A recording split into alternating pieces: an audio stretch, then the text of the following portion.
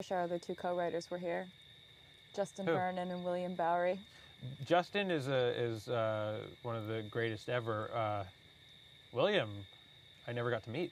There's been a lot of discussion about William Bowery and his identity, because it's not a real person. It's not? Jack.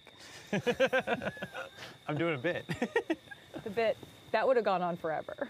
What? Who? When?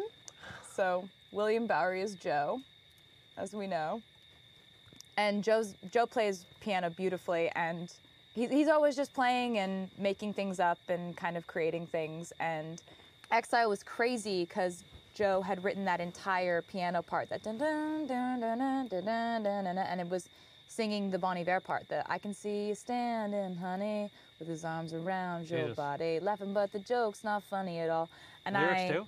Yeah, he was just singing it the way that the whole first verse is. Wow. And so I was entranced and asked if we could keep writing that one. And it was pretty obvious that it should be a duet because he's got such a low voice and it sounded really good sung down there and in that register.